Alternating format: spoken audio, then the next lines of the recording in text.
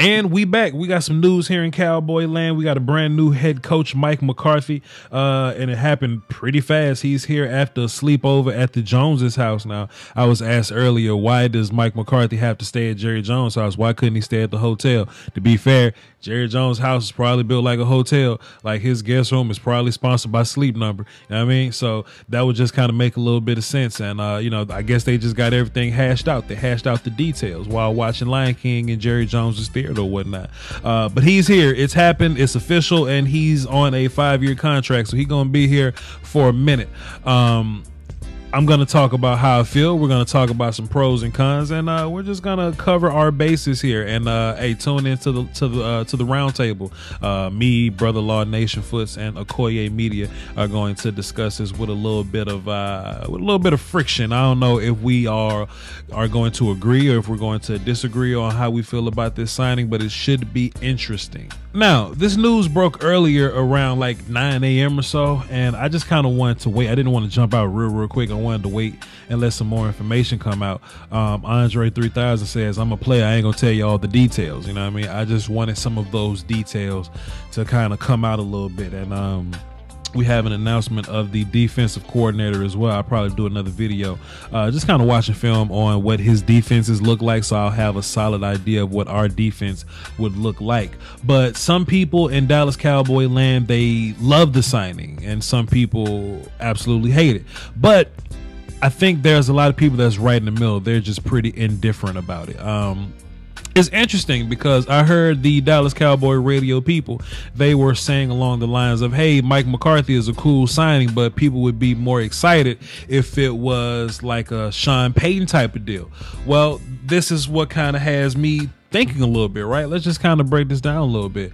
If you're a Cowboy fan that does not like the signing, you're probably saying something along the lines of, hey, he has Aaron Rodgers, but he only has one Super Bowl. He's had losing seasons. Well, Sean Payton has had Drew Brees, and he's only had one Super Bowl. He's also had losing seasons. You know what I mean? So, you can kind of, like, it's hard to win Super Bowls. So I'm not going to just come out and say Mike McCarthy should have won thousands of Super. I used to think that way. I used to think, hey, if you got Aaron Rodgers, I need you to win 6 Super Bowls, but it's not easy. You kind of need the entire team to be intact. And the Green Bay Packers didn't really win the Super Bowls until that defense was intact. And if you look at the Saints, they didn't win a Super Bowl until their defense was intact. We look at the Dallas Cowboys, we got talent on both sides of the ball. We ain't got Drew Brees and we ain't got Aaron Rodgers, but damn it, we got Dak Prescott, and I think that's impressive. We got Ezekiel Elliott. I think that's impressive. Our offensive line is aging, but they're not bad, and we got Amari Cooper and all these other little pieces. The defense is cool. I want to add pieces to it, but this may be like, if you take away like the whole quarterback talk, because I know a lot of people won't allow me to say that Dak Prescott now is as good as Brees and Aaron Rodgers or whatever, but y'all kiss my head. Dak look, Dak ain't super elite like those guys, or at least where they were in their prime. But Dak was just like a top 3 quarterback last year. Okay, so you take a top 3 quarterback and you take the rest of the team. I think the rest of the Cowboys team is a little more talented than what those teams were. Now, if you can disagree with me, fine. I ain't finna fuss and scream and get hoarse about it. It's just how I feel. So you take this team and you give it to Mike McCarthy. I think that he can make something positive out of it. What I do like about it is that we're keeping Kellen Moore. I would have been absolutely sick if Mike would have come in and said, hey, I want my own offensive guy, and that guy would have been whoever the hell he was, just some, regular guy. And then Kellen Moore goes on to Miami. He, sets the league on fire with his offensive expertise or whatever, The Cowboys went from like the 20-something offense to like the 1-2 or something like that. It was kind of up and down all season. So I was glad that we didn't lose out on Kellen Moore. And if anything, Mike McCarthy being like an offensive guy, he can kind of groom Kellen Moore. He's also a quarterback guy. I'm air quoting all this stuff. I've never been the type to use the phrasage of quarterback guru, but some people do.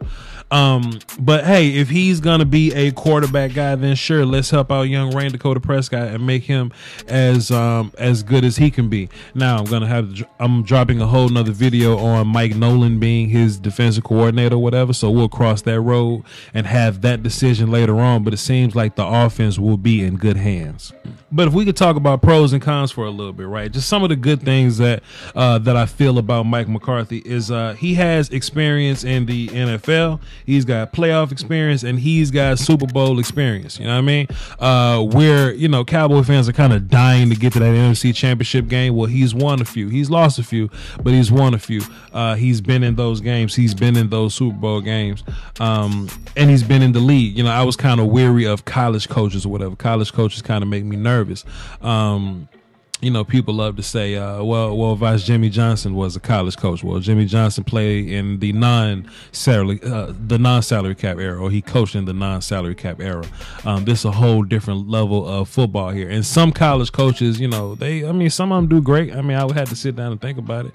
If you want to correct me, go in the chat box and say something about it, I guess. But I would have preferred someone that has league experience. But not only do we have someone that has league experience, but we got somebody that has, playoff and, Super Bowl experience. So you could take that and, bunch that up with this team that's ready to win now, in my opinion, and see what you can make out of it.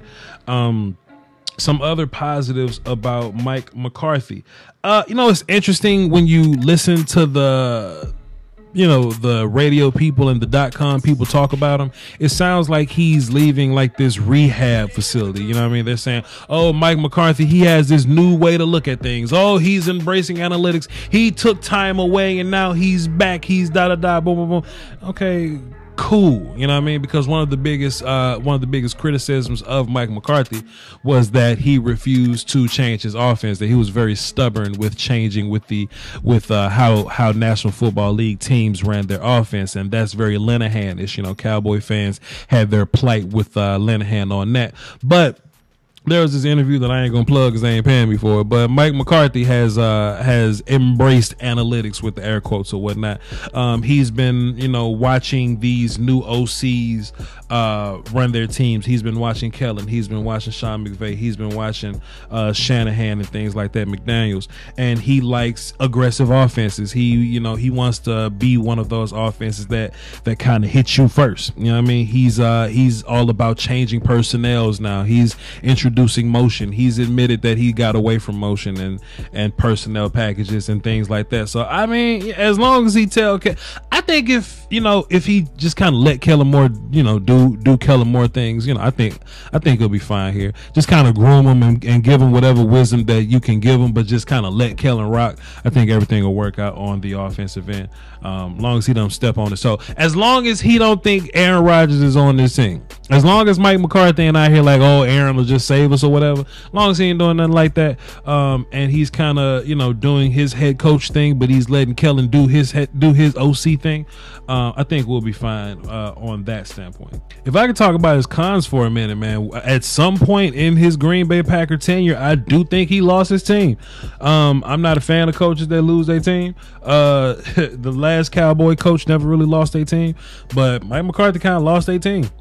And Aaron Rodgers was kind of diva-ish for a good little bit. I don't know if I don't know how to feel about that. Everybody wants this hard ass coach that's gonna demand things from their players, and hey, he didn't demand shit from Aaron Rodgers or whatever. So we're gonna have to have that conversation in terms of him. I think as long as you winning, it's cool. I think he lost I guess respect or whatever from Aaron Rodgers because he wasn't willing to change with the times or whatnot. He didn't want to innovate his offense, but hey, shit, he can come here and not want to do that. I don't think Dak is going to play diva with him, but hey, a guy like Zeke might. You know what I mean? So I think that's something interesting that we can look out for. I talked about his stuck in his ways, the offense, things like that. But people want to talk about the last Cowboy head coach, in which I won't name him because people been talking about him this whole time. But clock management, right?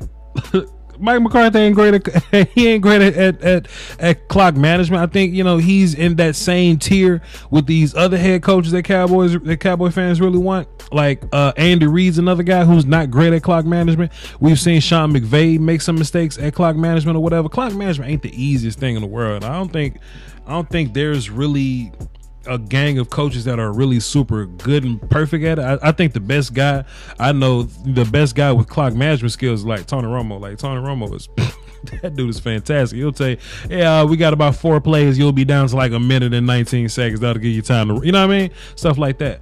But yeah, man, Mike has been criticized plenty times about his clock management. Plus, I don't want things to get bad. I don't want us to lose a few games. You think it's cool to get massages during team meetings? Oh, y'all forgot about that, didn't you? Don't forget about that now, player.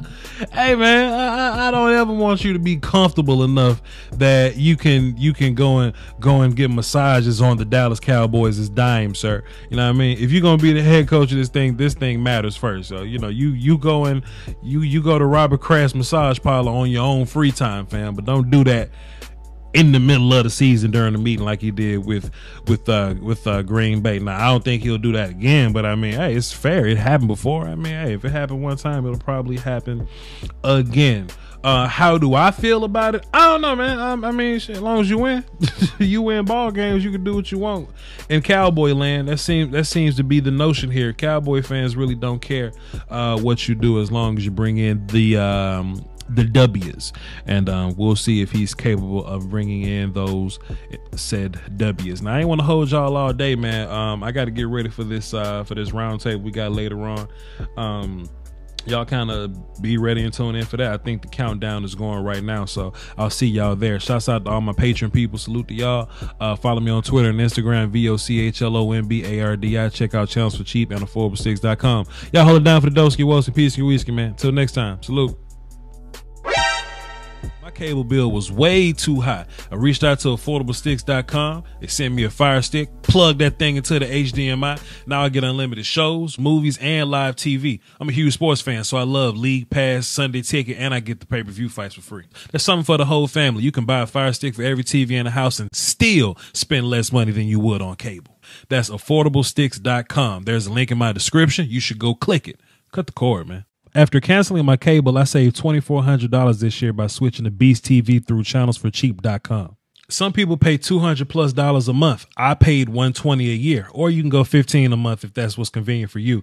You get 2,500 HD channels. 1,000 of those are in English, and there are plenty of other international channels, TV Guide, and we get all the sports. One of my favorite things is multi-screen feature. So if I don't know what I want to watch, I can tune into 4 different channels at one time that you can watch on 4 different devices, and it's available on Fire Sticks, smart TVs, tablets, and if you're on the go, you can watch TV on your phone. Hit the link in my description or go to channelsforcheap.com where you can get a free 7-day trial. That's a whole week for you to just sit down and play with it and see what you like about it. Then come back and make a purchase. If you have any questions, go to channelsforcheap.com, hit this little button right here, and they'll respond to you immediately. That is channels4cheap.com. The link is in the description. I highly recommend it. Let's do it.